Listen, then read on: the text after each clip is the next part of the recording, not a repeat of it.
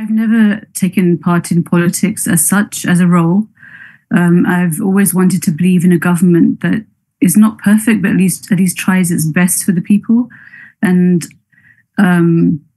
obviously, we've always been interested in what's going on, current affairs, and very critical, of course. But so it's really been a series of events that have led to losing trust in the government that has brought me here today. Growing up, we had racism in the 80s. In that time, we just kind of lived with it. There wasn't really much that could be done to help. But I do remember that certain words were at the end of kind of that beginning of era were classified as racist. So, that was kind of a solution that we got out of it. Later on, there was the first Gulf War of 1991. That was a very gloomy period. But even then, it was kind of, the authorities must know what they're doing type of memory that I have from that time. And then we had 9/11, we had the attack on Afghanistan. The media was really against Muslims during all of that time, obviously. And, even in movies, you'd see the Muslims as being the bad guy. Occasionally, you'd have kind of like false flag operations shown in movies, and that would be quite interesting, to show the other side of the story. Then we had the second Iraq War, and that happened despite million-man marches across the world. And it was, obviously, we found out later how unjust it was on the civilians. I mean, Julian Assange is still suffering the aftermath of whistleblowing and everything that happened there. And, that's, I think, when the major doubt of authority began. There were many attacks on Gaza, on Lebanon by Israel. I think 2006, 2008 stand out to me. At that time, mainstream media, obviously, even now, doesn't really show the reality of what's going on. So social media had kind of become more common. And that's when we saw the images of how people were suffering. You would have parents sending photos of their children, much as, the same as what's happening right now in Gaza. And that opened my eyes. I remember sharing it, and although, it was disturbing to many people, but it did help them realize that it isn't how it's depicted, that Israel is not a victim being bombarded by rockets and stones. They were actually, doing the aggression. But after that, there was no accountability. So that was a major shock to me, that now that the world can see what's happening, even still, there's no accountability. I remember that many countries accepted Palestine as a state during that time. And then the general climate of UK, where you'd have hit and miss of having good leaders. Jeremy Corbyn created a huge following. There was hundreds of thousands of people joined Labour. And then the witch hunt happened against him and his supporters. And then we left in droves as well. Then later there was the pandemic, and, maybe it was naive, but I expected there to be some kind of international or even national protocol to manage the state of affairs. I remember there was questionable science. I was actually asking my friends that this doesn't sound right. We did virology at class, and that class stood out to me at university, sorry. Things didn't make sense. There was isolation, social distancing, people turning against each other, posting on next door Facebook pages that this person has walked, too close to me in the park. And it was a bit daunting to leave the house for that 1 hour of exercise we were allowed. Despite all of that, the Conservative HQ Christmas party happened, at the same time. I remember a story of a boy who died alone. His parents were not even allowed to be with him in his hospital room. And, it kind of was brought it to home that the governments are not governing. I don't know, what their function is or their purpose, but they are not governing. And, there are many more heartbreaking attacks on Gaza before the one that's happening even now. And it just seems that the world is standing on one side and the world leaders on another. You have demonstrations, you have student encampments, 2 men have set themselves on fire. It's difficult to just, go about daily life knowing that this is still happening. Still, the threshold of murder hasn't been reached for any condemnation of Israel by the governments. Our government doesn't see us, it doesn't hear us, only to condemn us for speaking out or, demonstrating. I've been lobbying MPs for the past few months. It's had no effect whatsoever. It's been very frustrating. And I've seen that the same MPs, they have very little knowledge on the matter. I mean, they might not even have researched, might not even seen the photos of the suffering that's happening there, yet they have the power to vote and to decide on the lives of people that are not even in their own country without any knowledge, without any understanding. So basically, I learned that we can't really influence politics from the outside, and as much as we can, we have to get involved in order to get the representation that we deserve. Ethics and morality are completely thrown out currently, and it's really going to require normal people, not politicians, but normal people, to inject all of these values back into the government.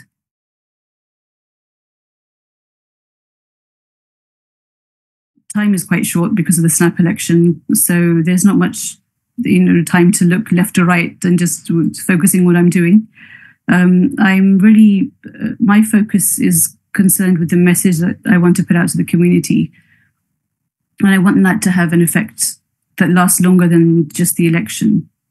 So I've been walking around leafleting, asking what the concerns are. While asking people to vote for me, I suddenly felt a really heavy burden of responsibility. That, the people that I'm talking to and everything in the constituency falls under an MP.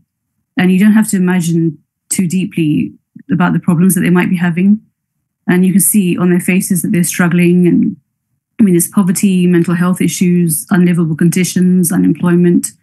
Each person I walk past has burdens that they're living with. And I was just wondering that how much do our MPs actually think about these things? So, I started speaking more. I'm leafleting, but at the same time talking to members of the community, be they people at the doorstep, walking past them in the street, or shopkeepers, business people. And a lot of the cases, the feeling is that the MPs don't care about them, that they don't even know that they exist. I've been to different areas of the constituency, and there's a stark contrast, border to border. The affluent areas are happy, but they're concerned with disruption due to development issues that are occurring, and isolation, and it's a different set of issues which are understandable. They need support in, and then the other areas of concerns are really different. I had one gentleman describe that it's difficult to meet rent rises with low wages, and to apply for a council house was too complicated. And I said to him, we were standing next to the council building, and I just said, there's the council building, just go there tomorrow during office hours, and they'll help you. And he said he'll see, but he doesn't think that they care. He just said the government doesn't care. I've spoken to shopkeepers. They said they're disappointed with both the council and the police. There's a council estate that I visited. They asked for CCTV cameras to be put up by the police so that it could prevent crime and antisocial behaviour. And the police didn't help with that either. So they just say it's a waste of time. There was one story of a mother who has many issues, such as disability and being evicted from her home. And when I asked, what's your main concern? And she said, Gaza is my main concern. So, I'm preparing these stories for my website. It's available for people to read. And if anyone can come forward to help, then, the information is out there. I've left the contact area on the website. But Labour in my constituency manifested in abstaining from the November ceasefire vote, as well as for suspension of arms export licenses to Israel, accountability for war crimes. Labour filibustered the February ceasefire debate in Parliament and forced a reduced version of the SNP motion for ceasefire. And now, if I put it politely, are attempting to advertise this negative into a positive light, that we did vote for ceasefire. So, there's an attempt at confusion going on. They're avoiding hustings as well, but they are canvassing. We expect the shadow parliament to to criticize the government when they're wrong, but they supported the government. And if they can do that when there are crimes against humanity happening, then what hope do we have that they're going to be caring and considerate of us as the government when they're in power? So it's quite a fearful time that, we do expect them to come into power, but I don't know what's going to happen. It just feels like they will be worse than Conservatives. I grew up in and around the constituency. My son was born in West Middlesex Hospital. My sister went to the Heatham School. My kids played in Syon Parks. There's a Snakes and Ladders there, which children's park. We used to buy samurai warrior fish at Syon Park Pet Shop when we were younger. Regular food shopping all the time. I have memories all over the borough, so it's home. I recently worked there on a project to support the elderly during the end of the pandemic. I also did community work, and we had a food bank for a short while. The best part of the area is just for me having history there, knowing the friendly and welcoming community. It's a lovely, beautiful, quiet place as well. The affluent areas are lovely, and I feel really protective over the neglected areas of the town. And I read negative comments online about it, and I just don't enjoy them at all, because they're areas which are densely populated and they are deprived. And I remember that, ever since I can remember, it's been that way. So it isn't the fault of the residents. It's the council should be taking care of things and maintaining equally across the constituency.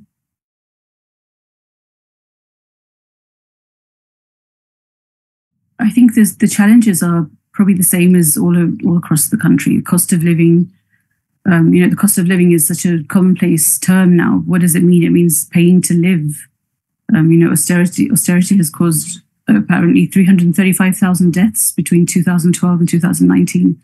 People are struggling and hanging by a thread. There are food banks. People have to decide whether to turn the heating on or not during winter. The wages are low. It's hard to get a job. Food prices are up, energy bills, rent. The NHS is also struggling. West Middlesex Hospital is a good hospital, but obviously there are problems that people have had in all hospitals. GP waiting lists. Most of us would avoid A&E due to the waiting times there. There are mental health crises. In all ages of the community. There isn't enough support for the youth, which is leading to a rise in crime, and enough policing. And all of this is connected, and we wonder what the government is thinking. And perhaps the government isn't thinking. For 14 years, it hasn't really cared about the normal average person. It's a quite depressing state of affairs.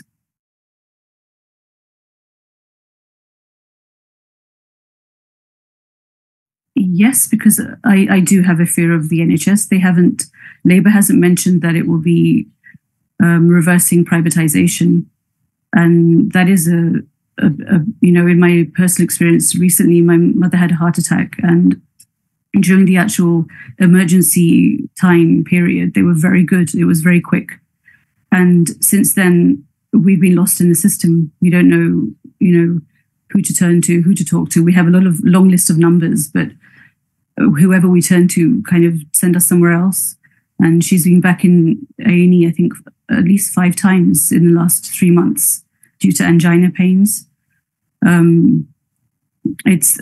Partly because I think it's the intersector communication is lacking, because the staff are hired by agencies, and because of the extra costs of the agencies, they have less staff. So my mother had an MRI done in one hospital, but it will not be passed on to the next one.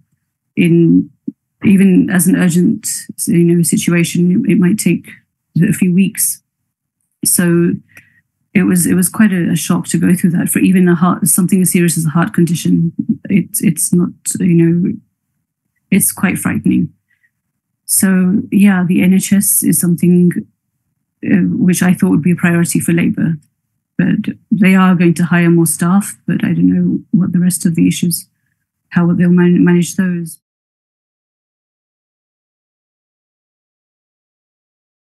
I'm very interested in connecting all the issues together. So the first step to connect them into manageable solutions would be to have community engagement with the government and to establish that through regular citizens' assemblies.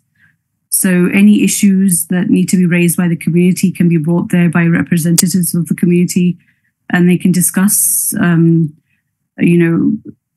about what can be done, discuss, and then have decisions that come out of that and present them to the government through the MP. So I think that would be very much necessary, because the kind of disenchantment that's happening, the disenfranchisement of the community, that could be reversed by involving them regularly in these sessions. I also believe that the youth engagement is very important.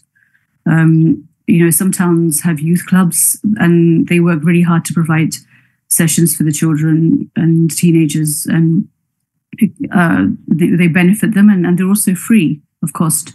But then other towns, they don't have anything for the youth, and then that's where you find antisocial behavior and crime prevalent. Jobs are also hard to secure. So, a good idea would be to have children in sixth form to have real life training, as well as, at the end of their study period, maybe in the summer, have the time to have training, so that when they leave school and they apply for jobs, they have that little bit of experience which is required, which otherwise they cannot obviously have. So public interaction, admin work, perhaps there can be businesses who invite them for training, age-appropriate work there. And the most important thing is to prevent the students from starting out life in debt, is to get rid of tuition fees, which were introduced by Labour in 1998.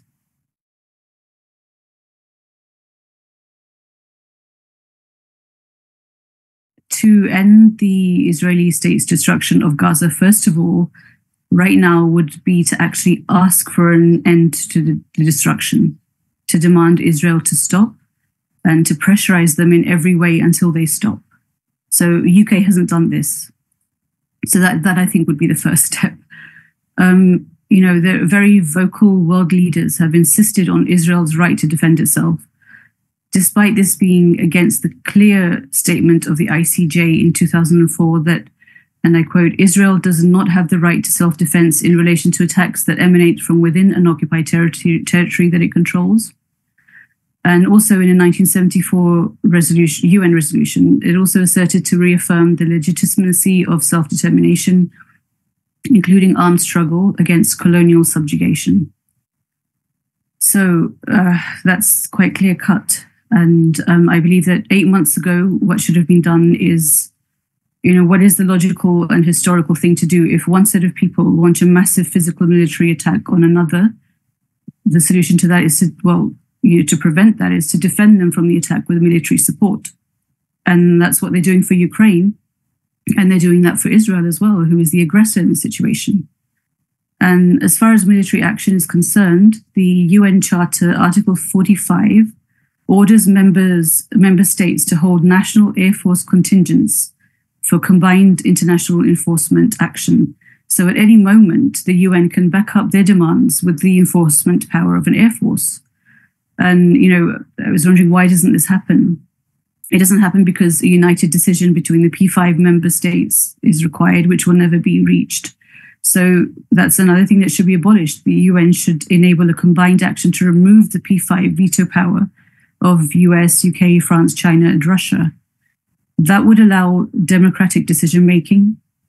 It would keep out any illegal activity, keep that at bay, allow for justice, accountability, and peace that doesn't end all peace. So, rather than issuing resolutions that no one listens to, they need to actually back it up with a framework that can enforce these resolutions. For 75 years, there's been an oppression and violence against the Palestinians. And there are over 8,000 Palestinians captured by Israel today, including young children. And it's this and the advancement of illegal settlements that have caused any periodic uprising that's been happening. So the solution there is to stop the expansion of the settlements and to return the captives. There should have been ongoing sanctions on the government of Israel the first time that it broke international law. This would have prevented the predatory mindset that we see today and the excess of weapons that are being experimented with there. Time and again, Israel has broken ceasefire or attacked embassies or foreign countries. Even the Freedom Flotilla, I think in 2002, where volunteers were killed, and they were blamed by them, even by the media. But Israel has never even had a slap on the wrist. And then if we go back 75 years, so what does the law say when you're given a gift that turns out to be stolen goods? You have to give it back. There needs to be a real support for political solution, which takes into proper account what the Palestinians want in their path to self-determination, as well as what Israel wants. There has to be a fair management through the transition stage until everything is established and running smoothly, and there's no longer any threat there. So there's a lot of hard work to be done that should have been done. And then for UK as well, there's, the government uses propaganda, social division, and even sometimes false flag operations to garner support for colonialism and the interference in governments abroad. And all of this has to stop.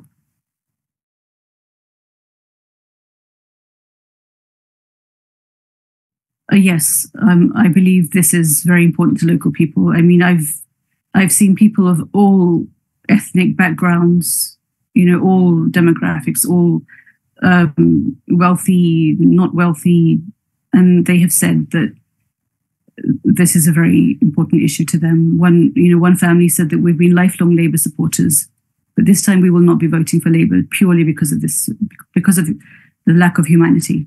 So that was quite shocking to me, and it's also you feel that humanity stands in the people. We are all the same. We care about life and death. If you see images of children dying, and the government doesn't care about that, then you think that you do have the wrong government up there in power.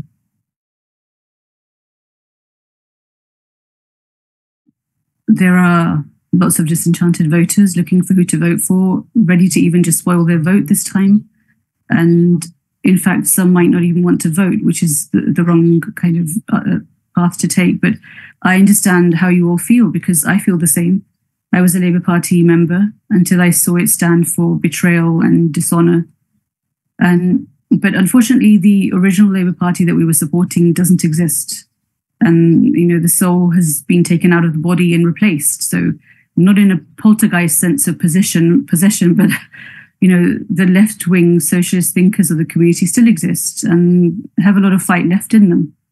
So I would advise to look in your areas to see who's standing.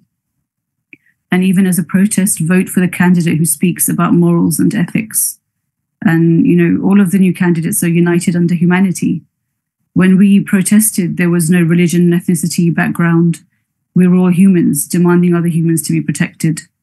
And I feel that anyone who is standing in the name of justice in Palestine, which is a nation so far away that it doesn't directly affect us in any way, they will be the first to take care of the law and social progress here in the UK. And, and then after the elections are over, that's when the real ongoing work begins.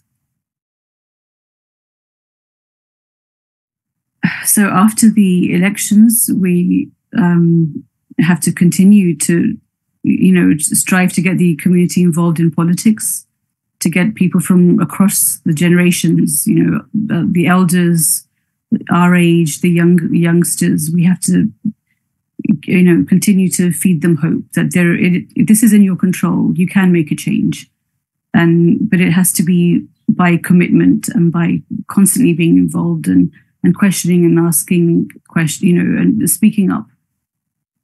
So, we will have a plan of action. We'll see how things turn out and adapt the plan according to that.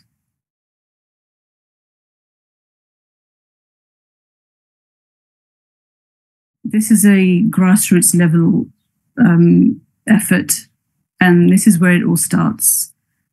when things get so bad and you imagine that they cannot get worse, they still can get worse, and they often do, as we've seen in the attacks on Gaza as well. And to prevent it from getting even worse in the UK, we need to start working in a different way. Politicians are elected to serve us, not the other way around. A while ago, someone mentioned to me that the idea that we have to vote for one of the two major parties, otherwise our vote is wasted, that this is brainwashing. And I didn't really realize how much this is true. When I spoke to some people in the area, a shopkeeper that I met said that he feels that Labour will win this time, so he has to vote for them, otherwise his vote will be wasted. And, it's like betting on a horse, but you're not getting anything out of it either. But you have to, I don't know, he just thought that it has to be the winner that he votes for, whether they're good for him or not. And we've forgotten that our vote is our voice. And the only way it's wasted is if we don't use it for a candidate who represents what we stand for. So at times, strategic voting is a useful tool, but this is not one of those times. The main difference between myself and others are that I'm an independent, not part of any party, free from party whip, able to act with conscience for the community's needs. Independents all over the country, aligned with my thinking, are offering an alternative to the age-old negative politics that has destroyed the foundation of the society. And we're reminding everyone of the common themes of humanity, equality, service, community, family, and offering to make these within your reach as part of a support system that oversees as it governs. And, rather than kind of like an alien autocracy, disguised as democracy. But the caveat is that it will take hard work and not giving up, and it has to be done together. And anything can be achieved faster with large numbers. So I'd like to say to the voters, whether in the constituency or around the country, that whatever has happened in Gaza and the decline in this country, it didn't happen overnight. And, there was a wave across the world of leaders who made it acceptable to remove their mask and show the dark side of human nature to be the norm. And this has partly come from our complacency. The Gaza genocide has shocked us out of this, but even still, it feels like there are no limits left unbroken, and only new records set for horror. Most of us have a revived conscience now, and we will be able to work towards bringing us back to where we should be as human beings. This will not happen by waiting for someone else to do it. We all have to get up and do it. And like the saying goes that, what can one person do, said the majority of the 67 million like-minded people of the UK. So it will happen if we start and doing things together and spreading the message and not giving up.